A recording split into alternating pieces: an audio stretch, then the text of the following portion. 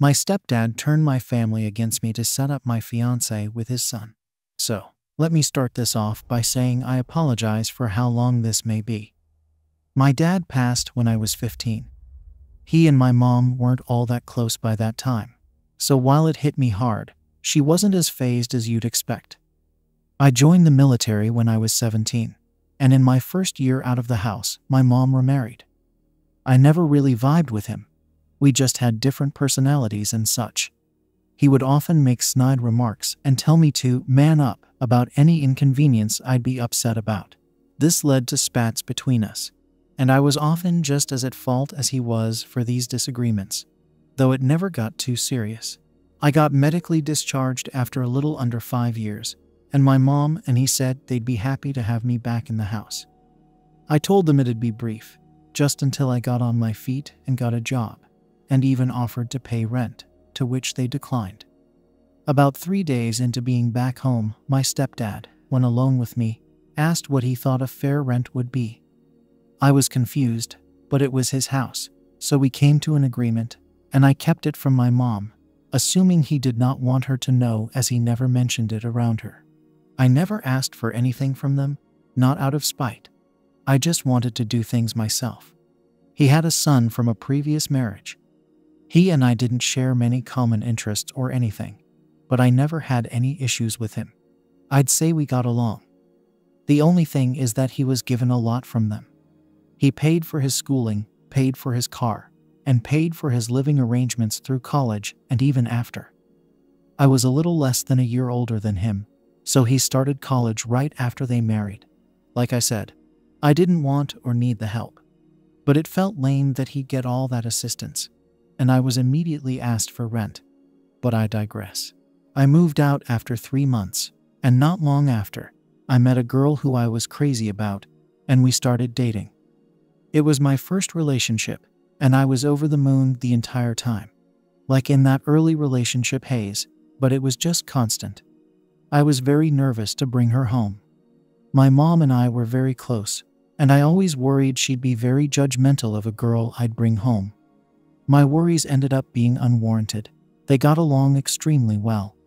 My girlfriend does not really have a family, so my mom and stepdad became like that for her. Her and my mom hit it off extremely well, to the point where they were hanging out just the two of them at times, and it made me extremely happy. My stepdad even really liked her, and I felt it brought us closer together, which isn't something I felt I wanted until we were. His dad abandoned her family growing up, and she put herself through school and got a nice, high-paying job all by herself, which I had immense respect for. About a year in, I knew this was the girl I was going to marry. I told my mom and stepdad, and they both seemed extremely happy. She was practically part of the family already. My mom gave me her engagement ring, which my dad gave her, which she kept. The job I had didn't pay well, so I figured even if it wasn't the ring she'd always have, it'd be a great placeholder. When I proposed, my girlfriend told me it wasn't a placeholder, and she absolutely loved it. I was legitimately never happier in my life. We started wedding planning, and my mom and stepdad said they'd help take care of the finances. It was the first time they'd offered to help me financially, and it really meant a lot. Fast forward to about 3 months later, and I get a call from my stepdad, who says I need to come over. I felt a bit ominous, but I went over there after work. When I got there, my mom, stepdad, stepbrother, and fiancé. I saw her on the couch and could tell she had been crying. I immediately thought someone had unalive and went to sit next to her when my stepdad stopped me. He started hitting me with accusations of me cheating on her for our entire relationship.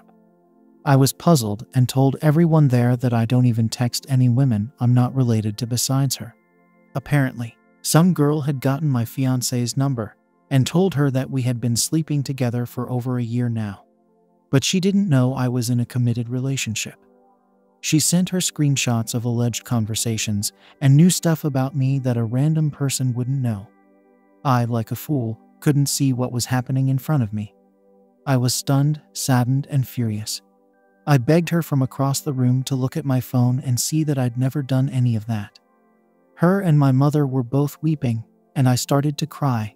My stepdad called me every word he could think of and escorted me out of the house, while telling me if he saw me on his property again, he'd call the police. I spent the next several weeks trying to contact them, to no avail. Calls, texts, voicemails, every messaging app out there. Nothing. After those weeks, I got a call from my stepdad, who told me to stop trying to contact her, and that I was never welcome in his house or around his family again.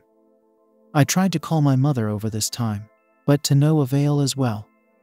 After about a month, all I got from anyone was a text from my mother saying how sad and disappointed she was. My mom didn't really have much family, so they always spent holidays by my stepdad's side. They all shunned me as well.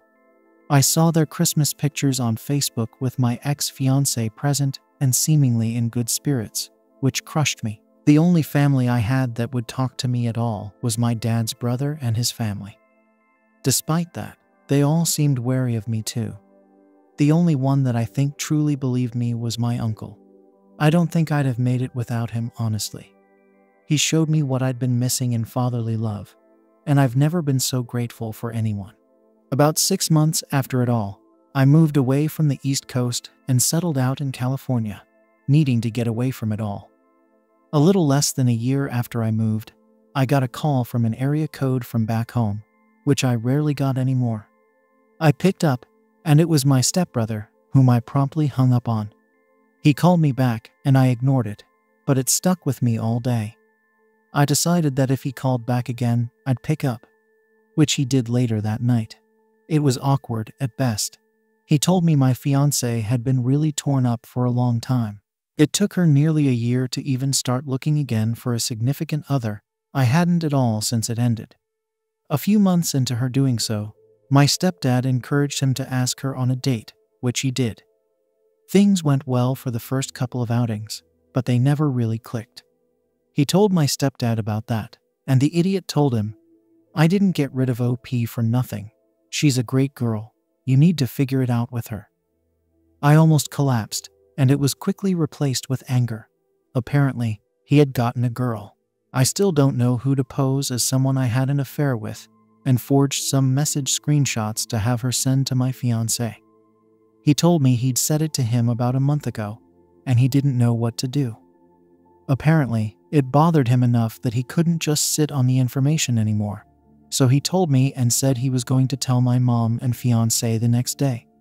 He called me first as a courtesy, so he knew what to say to them regarding me.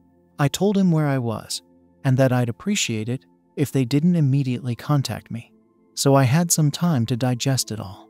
That was last Tuesday. I just texted him and told him I was ready to talk to them if they wanted to, and that they could call me tomorrow.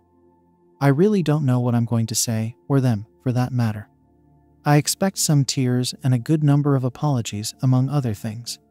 I don't really know if I'm ready to give forgiveness or anything like that. The only person I've told so far is my uncle, who I've asked to keep it to himself. Sorry again for how long this was. My therapist picked a SHT week to go on vacation, and I needed to vent. Update. I will post a longer update tonight, I think. No phone calls from anyone else yet, but a good call from my stepbrother that felt nice. I appreciate the support from everyone. I'll try to get to all the comments as well when I get a chance. Update. Alright, sorry for the delay.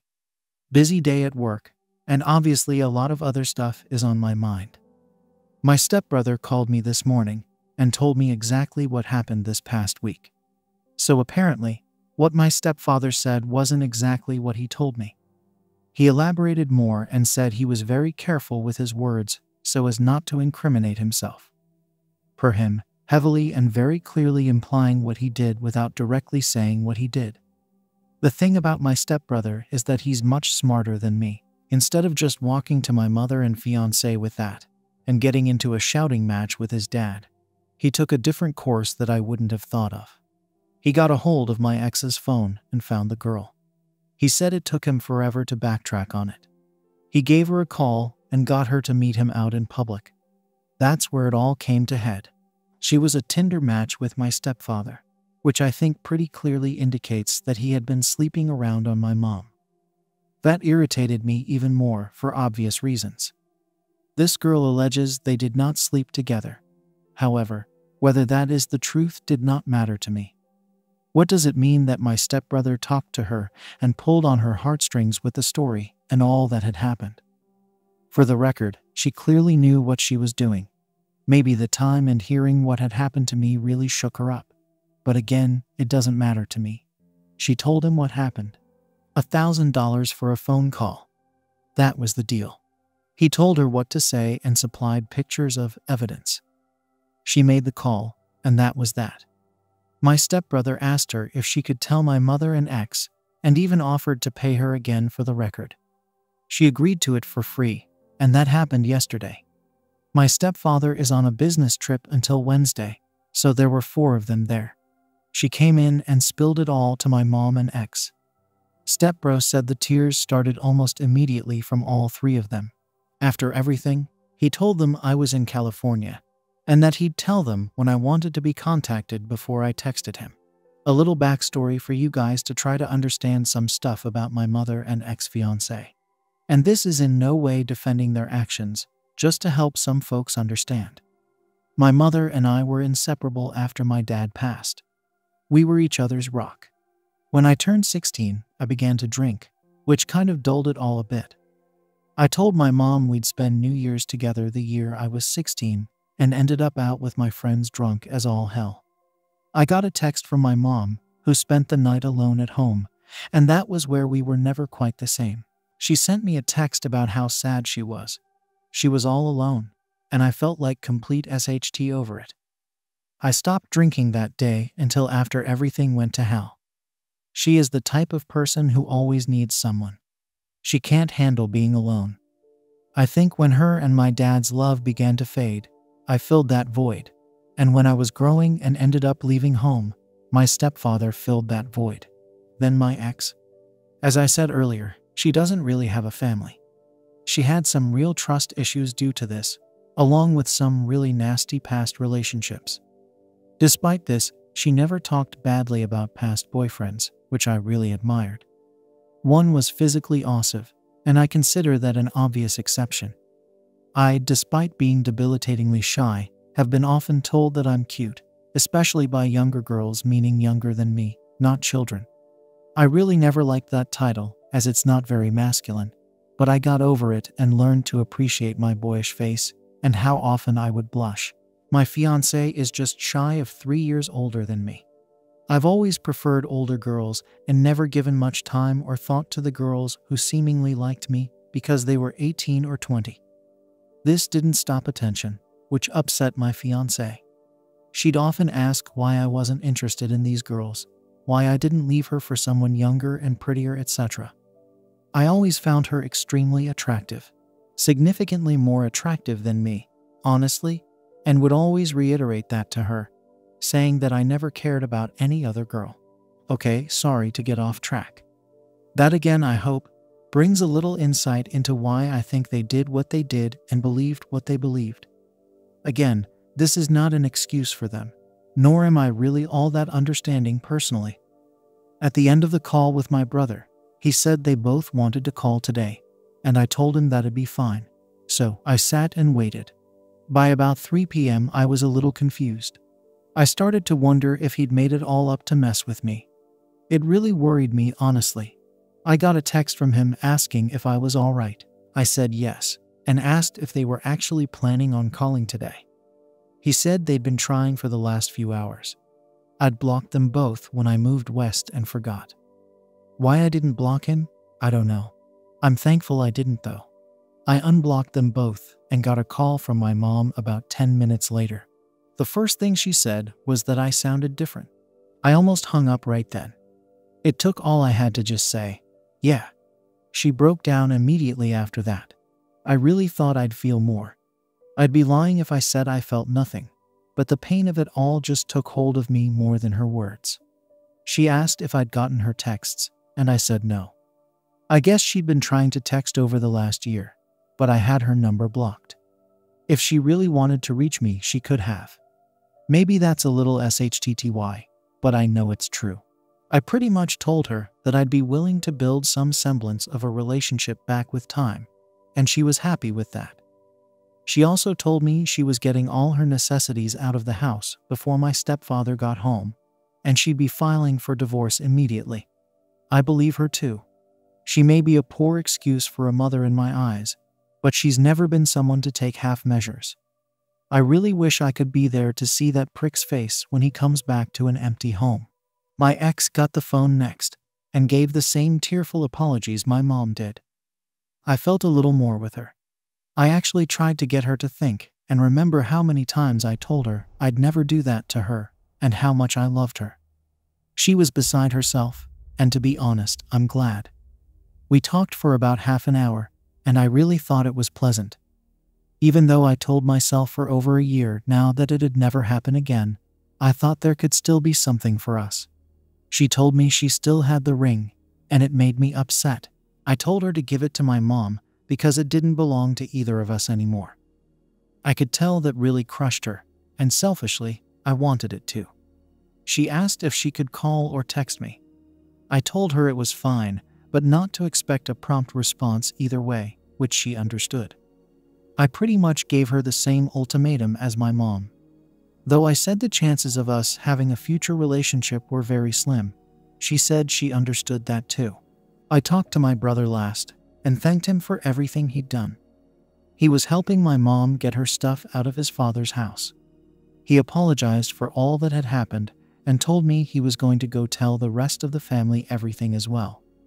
I have no connection to them and won't say a word to them, I don't imagine, except for my stepdad's mother.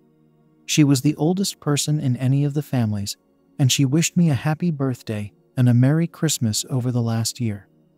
Maybe she was old enough that she doesn't care. Maybe she felt bad, but I'll talk to her, odd as it is. Sorry for all the rambling. I fly home for my uncle's 60th birthday, the first week of March. It'll be my first time home since I moved out here. I'll definitely plan on seeing my brother as well. I'm not adverse to seeing my mom and ex, but I've made it clear to them that I've got a lot of healing to do, and so do they. If anything further happens, I'll update again, maybe after that trip home, but that looks like it for the time being. Also, this is kind of the last social media I have. I haven't been on here super often in the last year for reasons I'm sure you could guess. I truly haven't seen any similar stories to mine that have been referenced in the comments, though I'd like to if you can find them. I'm more than happy to answer any questions anyone may have regarding this whole thing to the best of my knowledge. Thank you, everyone. Brief update. I got a call from a number back home. I deleted most of my numbers a while ago from anyone I wasn't talking with. I picked it up, and it was my stepfather. He said hello, and I hung up and blocked the number. I immediately called my mom, fiance, and brother. They're all safe, not around him. Mom is in a hotel that he doesn't know about. His fiance and brother are at their residences, and both say they feel adequately protected. He is not, by any indication, a violent man, but better safe than sorry. My brother said he got a call from him this morning when he got home after my mom wasn't there and wouldn't answer. The brother told him what happened and not to contact any of them. I'm not sure how long he sat there, but he called me around 3 p.m. Pacific. About an hour ago, I got a message from a different number saying, "We need to talk." I assume that's him. I haven't responded. That's the latest. Brief update. Stepdad's mother called me. I had her number saved because of what I had previously stated. I was a bit worried it may have been him trying to gather some information or something. It wasn't. She's a very sweet lady who did not have to be nice to me in any way, but has shown me compassion. She was very nice and wished me well, while also apologizing on behalf of the family. I thanked her and wished her the best too. It was shocking he came from that woman. Update. Alright, sorry for the delay, everyone. Work has been busy, and I just got home this past weekend. I sat on that message, which, from what it turns out, was in fact my stepfather. My curiosity got the better of me, and I called him. I did do what some had suggested and recorded the call using a different app. I wish I could say the call provided me something, but that would be disingenuous. Hearing his voice made my skin crawl. He asked how I was, and I told him to cut the SHT, and he laughed. There was nothing incriminating on his end, of course. The talk was about 3 minutes long about nothing. I did ask him why he wasn't content with me being with her. He said I wasn't man enough, and that a woman like her would have been wasted on me. He has a very traditional way of thinking relationship-wise, which is especially funny because it shows how much he never knew about our relationship or her in general. Without going off on a tangent, my ex was, and is pretty notably against gender norms. She has a very well-paying job, and told me she'd never be comfortable being a stay-at-home mom or wife. She often took the initiative for stuff in our relationship, etc. There wasn't really much to take away from the conversation other than that. I didn't really know what he wanted, but I told him not to call me again and hung up. Not very eventful on that front. I flew back home prior to the weekend last week and went to my uncle's birthday party. We had a good time, and the family was very welcoming and apologetic for not being more supportive after everything. None of them were ever rude or anything. I've got no negative feelings towards any of them. I talked with my brother and set up a meeting at his place with my ex and mother on Wednesday night. On Wednesday, I went over there and got what I expected.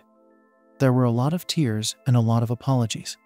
I admittedly had a tough time keeping it together. I talked with both of them and my brother all independently. Mom has already filed for divorce, which is good, and I appreciate her doing so.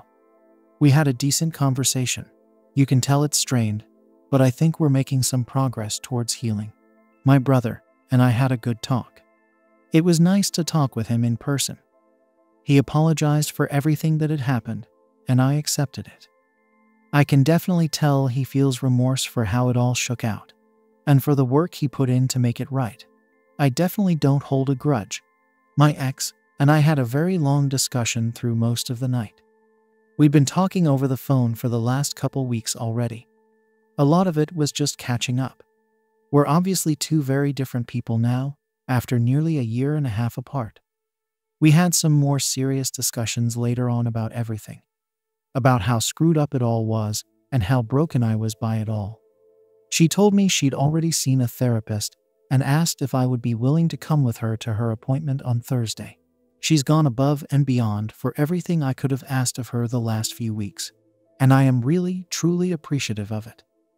I went with her to her therapy appointment, which I felt was very productive for everyone.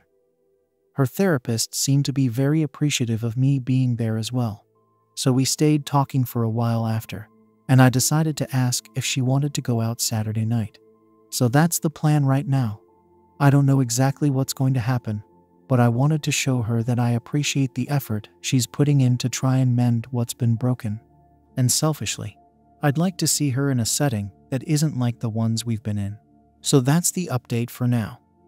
Things are looking up. I haven't seen any of my stepdad or his family since getting home. I appreciate all the support from everyone. I will update with anything new. Update. The date went very well. We had a nice night together. We got dinner and went to an arcade after, which we used to do somewhat frequently.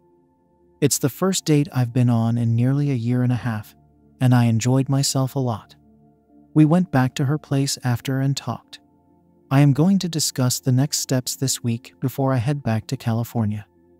The distance part is going to be the hardest part, but I think it'll help keep the rose-colored glasses off if we aren't with each other constantly. Thank you again for the support from everyone. Update.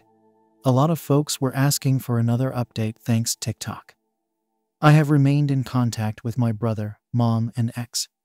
Brother and I still talk a reasonable amount. Mom and I have been building back. There are definitely some improvements there. I'm truly glad she's back in my life, even if it's going to take some time for her to really be like a mother to me again. My ex and I spent a long time trying to see what was the best way to go about things. She flew out and spent time with me in California, which was very nice. At the moment, we're not together, and I think that's best for right now. As for my ex-stepfather, I really have no clue. He tried to contact my mother a few times, following everything, but he never got a chance to talk. He hasn't been in contact with me at all, and for that I'm thankful. I hope I never run into him again. Life changes. I did end up moving back east for a new job. I am still a few states away from my family, which I think is healthy. I'm happy to answer any other questions you guys might have. Thank you for all the support in this madness. Thank you for watching the video. If you are interested in listening to these kinds of stories, we've got more in store for you. Simply subscribe to our channel, hit the like button, and share it with your friends.